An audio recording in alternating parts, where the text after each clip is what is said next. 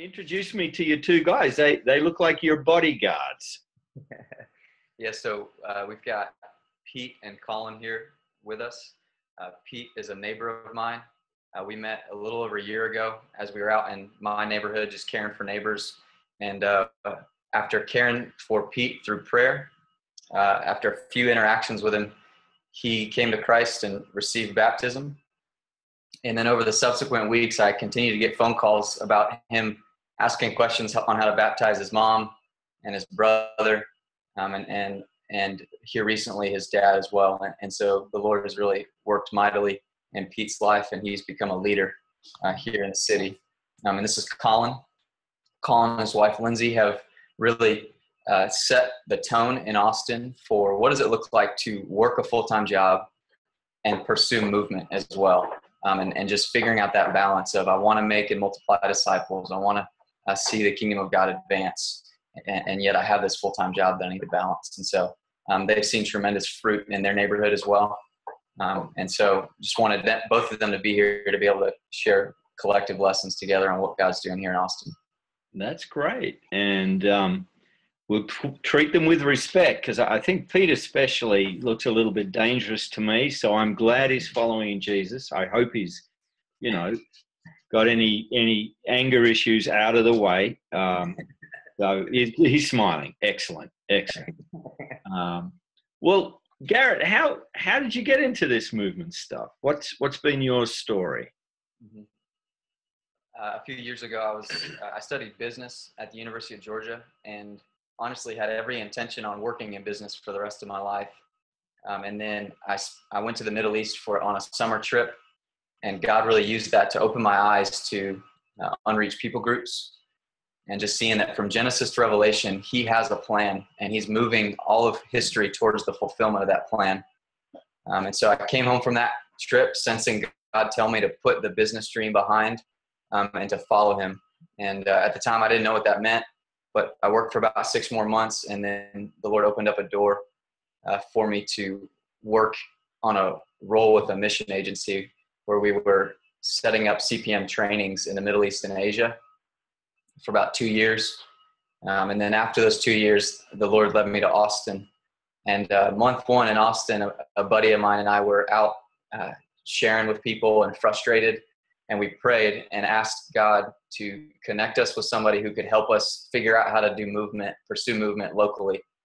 And the very next day, there was a gathering of people in Austin, and there's about 100 people in the room that were wanting to be full-time missionaries overseas. And Ying Kai was the one who came and spoke. And about halfway through, there was a woman in the crowd who said, "Ying, that's great for what's happening in China. But what about here in America? What does this look like in the U.S.?" And Ying pointed to Fred and Melissa Campbell in the back of the room and said, "That's my friend Fred Campbell. He'll tell you anything you need to know about movement." And so after that, I made a beeline for Fred. And for really the last 3 years now, Fred and Melissa have been coaching me and coaching our team here in Austin. Right. We've had Fred and Melissa over here a year ago to help lead a push in Leicester. And just last week, I met Ying Kai for the first time. He's Ying and Grace. They're an amazing couple. They're such a blessing. So you got hooked in with someone who was already going down this track. What unfolded next? I think specifically there was a couple of things. There was just a resolve to say, I don't have all the answers. I don't even know what I'm doing, but we just need to go do it. We just need to go do the work and get out. And so I just chose to start in my own neighborhood, and that's how Pete and I met. We just started working in and around the area where I live, and just saying we need to figure out how do we care for people, and ultimately how do we see leaders developed in such a way that a movement would break out across the city. And so we just started one step at a time, really failing forward, going to neighbors, offering prayer, and then following up and sharing our stories wrapped around the gospel, and just beginning to share with people. And what we noticed was when we were inside people's homes and they would make the decision to follow Christ, that usually would lead to their families choosing to follow Christ as well. And ultimately, we just bring Pete in at this stage. So what happened for you, Pete, when you met Garrett? Well, I was already at a point in my life where I was tired of living the way I was living, and I had already asked. I come from a Catholic background. I had already asked God to help me out, and I guess He'd help me out, but I always fall off, you know. And I was just tired of living like that already. And when these guys came along, they spoke to me, and I really felt, you know, something working within me. So I asked God one more time, and then that time He actually, I asked Him with faith, and He actually, I guess, listened to me. So He took that wand of the vices of drugs and alcohol and everything. The next day I was free from that, and I was like, 4 days into it, I was like, what's happening? You know, I've never gone this long without this stuff. And so I just started praying to God more and more, and then to this day I don't have any want for any of that stuff. And how did you meet Garrett? Out in the street? Did he knock on your door? What happened? He was going to my house trying to meet my brother, which he'd already met before. So and I was out, and that day I happened to be there. And when he came to my house, I thought he was like a Mormon, because there was a bunch of Mormons walking around, or maybe the Jehovah's Witness. So that day I was kind of drunk, so I was, you know, I was about ready to pick him up and throw him off my property. And you could, Pete. His friend Ronnie just started speaking with me, and he made me cry, but just talking to me. I was like, you know, I just broke down in tears from what he told me, and that was because I just felt so bad about what was going on in my life, and I wasn't planning to come to Christ or anything. I wasn't planning to do any of that. Matter of fact, I was planning to go out on the street and buy some more drugs and more alcohol. But then I met them, and I just didn't want that anymore. I mean, after that, but they kind of got that movement in my life started, so I'll start following Christ. So even when you're sobered up, I mean, it's one thing to talk to someone who's drunk, but you sobered up and said, yep, this is what I want to do. Yes. Like I said, I prayed to God that He take that want of drugs and alcohol out of me, and He did. And like I said, the fourth day, I was like, what's going on? You know, I haven't gone this long. And the fifth day went by, and I still didn't have any urge to want it. Then the week went by, and I kept on praying, and that urge never came back for me to want to use again. Wow. Yeah. And the gospel spread to your family? Yes. We started. I started reading, and my mom was. She's like I said, I come from a Catholic background, so she was already into the Bible. But then we started actually reading it, because we didn't read it. We just went over the passages they gave us on Sunday at church. We never actually read the Bible. So we started reading it, and you know, we started finding all this stuff out about being baptized, and how you're supposed to repent to be baptized, and how it doesn't count. I mean, I myself found out that it didn't count if I was a little baby and got baptized. That didn't count for anything that it was supposed to count for. So that's when I called Gary, like probably a week later. I said, "God, you need to get baptized," because I read it myself in the Bible. And my mother, I think like a month later, she did the same thing. And then my father came later on, and my brother, actually, one of my brothers. I mean, we've had like the Bible says that when you clean the house out, 7 more demons. If you get weak, 7 more. That happened to my brother. So even though, I mean, even that shows me the Bible has a lot of truth in it. It's all truth. So, you know, my brother was baptized, and then he didn't anchor down in the Word, and 7 more demons came into his heart more powerful. So we're trying to help him right now also. Yeah. Okay. And one of the things that I really enjoy over and over again when Pete and I are training together is someone will ask him a question, and he'll say, "Oh, Garrett didn't convince me. The Word of God convinced me." And just seeing over time, he's become more and more addicted to the Word of God. And that's what's flowing out of him as he talks to other people. It's just the Word just coming out of him.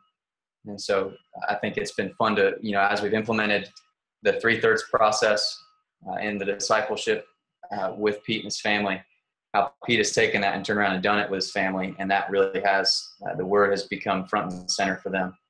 So is that happening in their home, Garrett?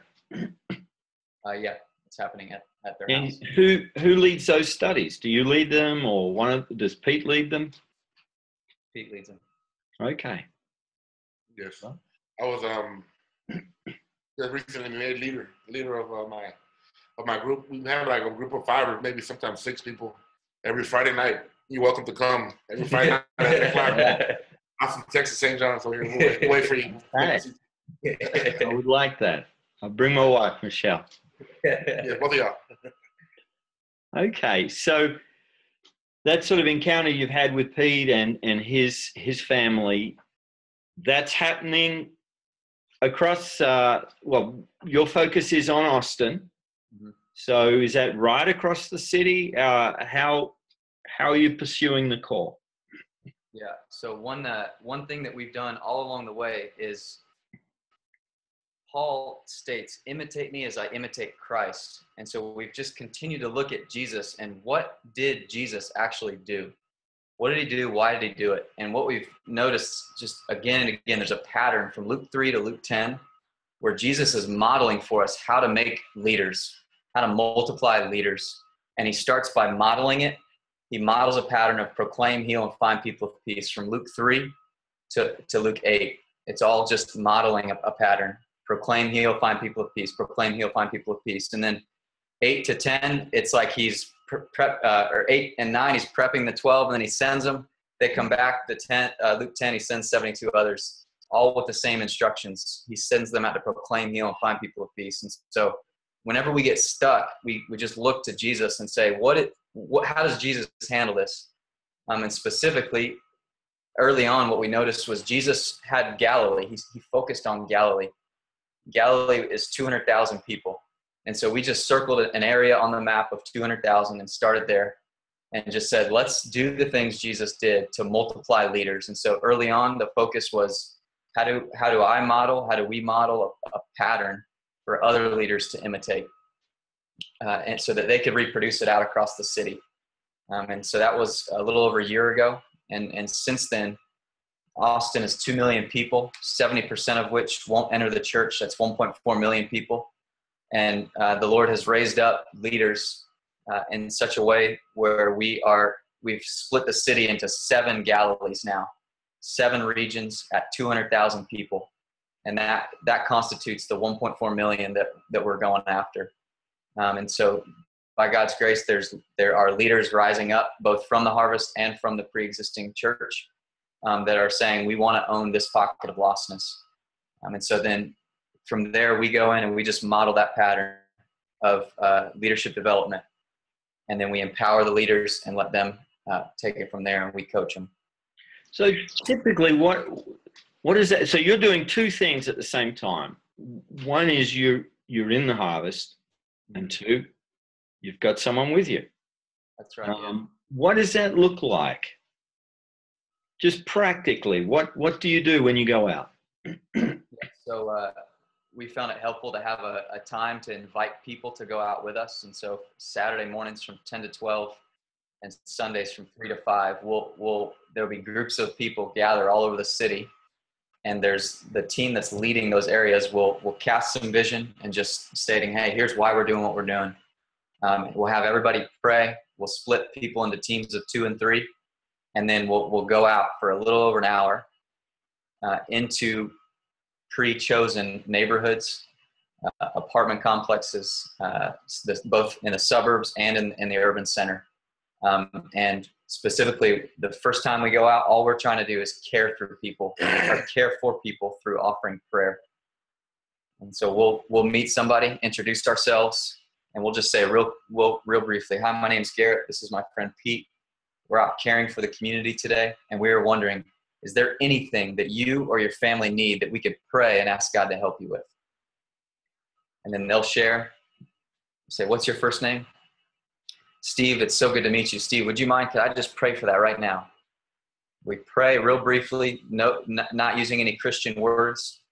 And then after we pray, we even take a step back to show with our body language that we're leaving. And we say, before we go, would you mind if we came back another day, another time to share a story with you? And most of them say, no, that'd be great.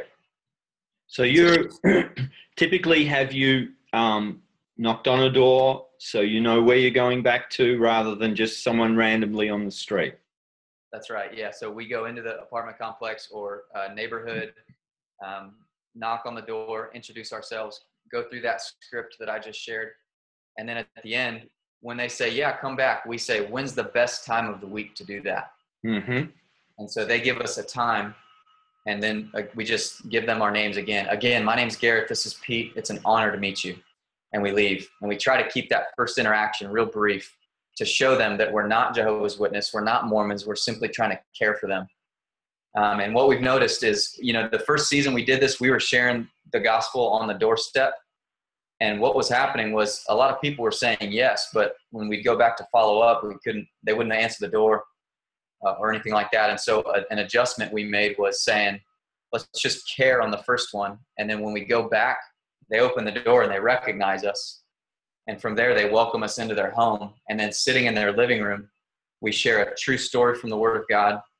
And then on the back end, we share our story wrapped around the gospel. And that's about a 20, 25-minute interaction. And what we noticed was as people came to Christ in their living rooms, in the places where they're most comfortable, it's most neutral for them, it's natural for them. When they come to Christ in their living rooms, they're more likely to continue forward into discipleship. It's a more authentic decision at that point. And so that typically it's a second visit where you share a story and your story, and then your story wrapped in the gospel. That's correct. Yeah. Second visit or even third sometimes. Yeah. But both times, every subsequent time, we're telling them stories of hope. And on the back end of the story, we're just telling them our story, how we relate to the story. Okay. And once that happens, what comes next? Do you do discipleship in the home? That's correct. Yeah. What we've noticed is it's vital that every believer is connected to a local body. And what we found is that some will assimilate into the pre-existing church and others will start churches. And so what we say is, regardless of what they do, we have a strategy. And we want every believer to be connected to an expression of the body so that all the expressions of the body are multiplying. And so with that in mind, we start in their home. And what we've noticed is over a 10-week period, we go through the 7 commands of Christ.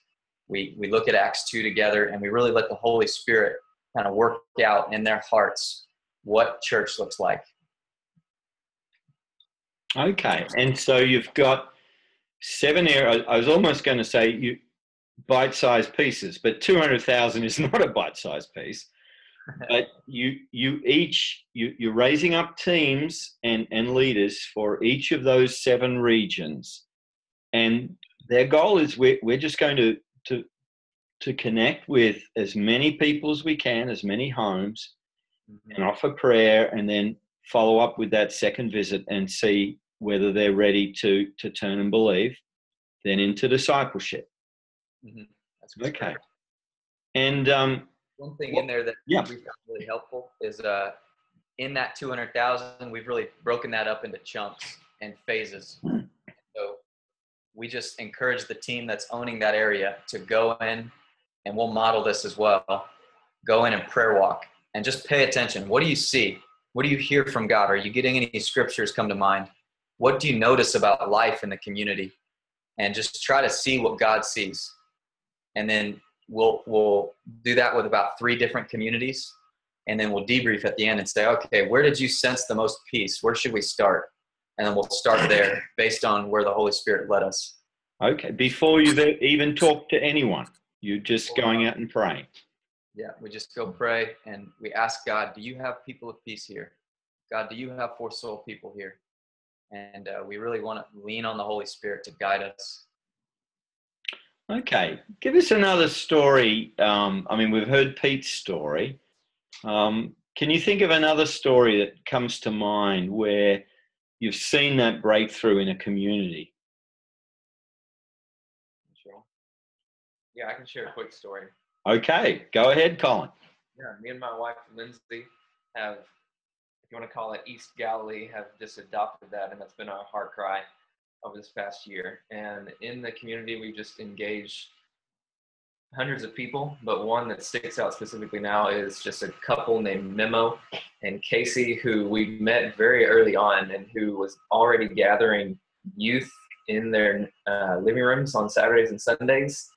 And the difficulty they were running into is how to advance them forward, and end up turning into almost like a daycare center for teenagers. And so Memo ended up scratching the whole concept and was frustrated. And through just us coming back over the next few months and sharing with him more of a holistic process of how to get to church, it became clear to him what his role was in his community and in his connections. And what Lindsay and I started to notice was the vision was already in the community through Memo, and the relationships were already there. And just empowering the insider has just become so vital, and us spending all of our time with the Memo and Casey's of the world. And so through that Memo, again, he scratched his youth coming in on Saturdays and Sundays, but has been going with us, and we have been going with him to meet his relationships in the community and then meet new ones. And so through that, over the past month and a half or so lately, there's been 3 or 4 of his connections as well as ours come to faith through Memo, and who have been baptized, and who he's inviting in on the weekends to come and just do a start of a church in his home. And also Memo and Casey have been joining us on citywide trainings, and they've really been critical here lately of just what is our vision and goals for the East Side specifically. And he's asking the question now, I need to do more, what do I do? And so as opposed to us engaging as many people as possible on the East Side, we've just seen God has already implanted vision in people, and that his vision hasn't died. And we just have to find where God's vision is working. And that's been in people like Casey and Memo. So some of this is let's find somebody who's far from God. And Pete, you're in that situation. And Colin, for you, it's finding some believers that just need a bit of training and a bit of strategy and encouragement. They're both people of peace in the community. They're both ready for something more. And I guess it's also, from what you're saying, it's not just what you can do or you and your wife can do as individual workers, but who can you train and mobilize? Yeah. Well, Garrett, how is that happening across the city then? We're getting an idea of what you're doing locally, what your ministry and the guys' ministry look like in your patch. Mm-hmm. How is this happening across Austin? Yeah, so that vision for Galilees, we've met with the leaders that we've trained. They're all going after that Galilee vision. And then up in the northwest part of the city, there was a pastor who had already committed to doing this a while back, and we've been working together for a while, and we just recently shared the Galilee idea with him, and he said we'll take the northwest, and so it's happening in the northwest and the north, up in the suburbs, that area, all the way down to the urban center, down to the river, and then even south of the river in kind of the more hipster part of town. There's people going out and caring for the community. And so what we've noticed is, from whether you're talking about the suburbs or the urban poor, people want to be cared for, and people are open to Jesus. And we've noticed 60 to 80% of people, regardless of where they live, invite us back to share a story about Jesus. 60 to 80% of the people you pray for? Yeah. Wow.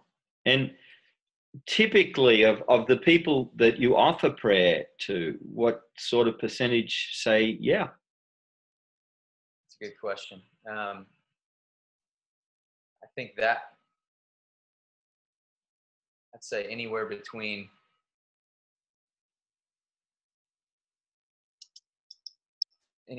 Go ahead. Some numbers. Yeah, go ahead. This might just give a good sense of one of the Galilees, because on the east side, since February of this year is when we started engaging, and we've met roughly 1,000 households. And out of that, 79% wanted us to come back and share a story after we offered prayer. And so that's about 800 homes that have wanted us to come and follow up. Wow. And that's basically been owned up to this point by a team of about 15 to 20 of us. So since February, we've tried to tackle as many of those follow-ups as possible, and we've got through about half of them, and roughly 130 have come to faith through those follow-ups. Oh my. That's a glimpse of what's happening in one area. And we've seen consistently in each area, the Northwest, the North, Central, East, Southeast, and Southwest parts of the city.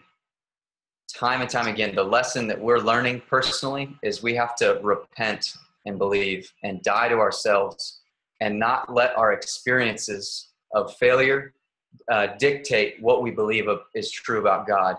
And that's just come through as we've looked at Jesus. He modeled for us what it looks like to live with full reliance on the Holy Spirit of God. That in Luke 3, he was baptized and the Holy Spirit came on him. And then everything he mentions from Luke 3 to Luke 8, it's all in reference to the Holy Spirit. And then in Luke 9, he empowers the 12 with the Holy Spirit. And in Luke 10, the same thing. And when you fast forward to Luke 24, there's 2 bombs that Jesus drops there that have just wrecked us in Austin. The one is the Great Commission. And it's the question of what did the disciples think to do when Jesus gave the Great Commission? Well, they thought to do exactly what Jesus had showed them to do. And then Jesus says, but wait in Jerusalem until the promised Holy Spirit comes. And it's as if Jesus bookmarks his whole ministry by saying, X factor in the Great Commission is the Holy Spirit. It's not our methods. It's not our abilities. These aren't special people sitting here. We're just normal guys repenting and believing every day, laying down our life at the foot of the cross daily and saying, Holy Spirit, please show me where you're moving. I want to be a part of what you're doing. And it's God's grace that is just advancing the kingdom. And the leaders that are rising up, all what we see our role as is teach people how to hear and obey the Holy Spirit.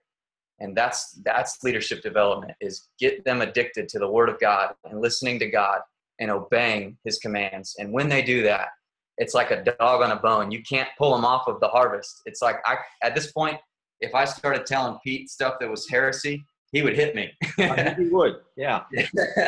And the same with my team. Like if I started going haywire, the team is so committed to Jesus and his kingdom and his glory and the Holy Spirit at work that this is all him. Just wanting to point that at him and say, those figures you hear across the city, he's doing it. And it's something that we just have to keep dying and keep repenting of false beliefs about what Jesus is capable of.